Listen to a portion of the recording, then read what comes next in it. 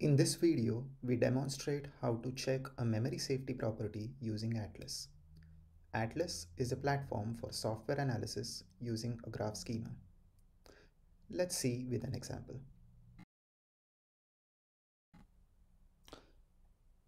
Code shown is from Xenu, an embedded operating system. In the function dsWrite, memory is allocated on line 21 using the function getBuff, but a corresponding deallocation using the function freeBuff in Xenu is missing.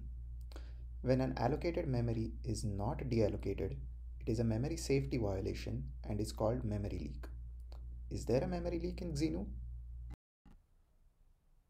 Static analysis tools perform interprocedural analysis to compute the call chains shown on screen and find that on some execution paths, the memory is deallocated in the function dskquopt, but not on all execution paths. Thus, the tools conclude there is a memory leak in Xenu and recommend to deallocate the memory at the end of dsWrite. This fix is problematic as it violates the Xenu design, which takes care of the issue using interrupts.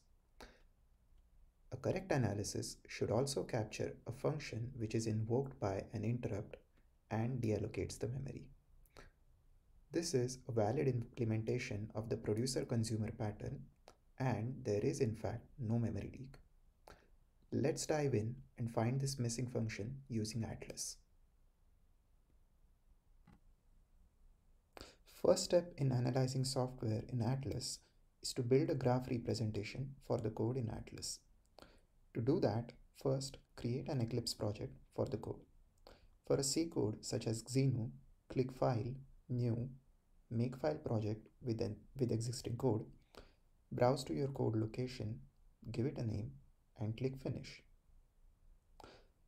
After creating the project, click Atlas, Manage Project Settings, select your project, Xenu in this case, click Add, click Save and Remap. This will create a graph representation for the code base in Atlas. You can follow the progress with the progress bar on the bottom right. Now we are ready to analyze Xenu.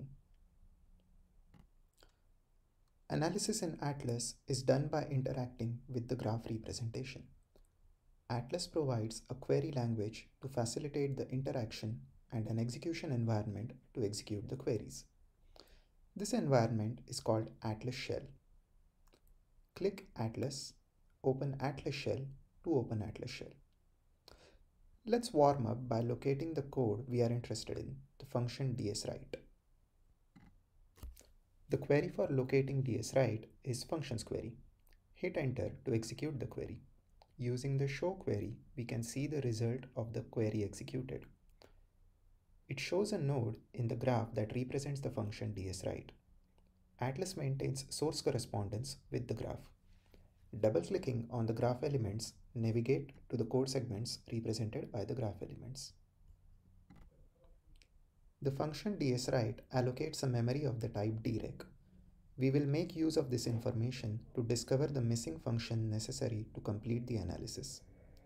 Let's start by creating some handy variables to represent the allocation function getBuff, the deallocation function freeBuff, and the type drec.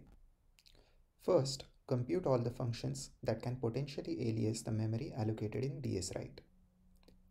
Let's see the result of the query.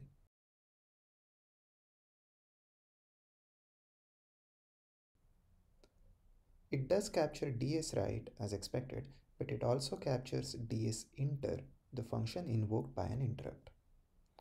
We are interested in a subset of these functions as not all of them can deallocate the memory. The query to compute the relevant functions and the call chains is a combination of multiple queries. First query computes the relevant call chains originating at dsWrite. Second query computes the relevant call chains invoked by an interrupt. Finally, we combine the two results.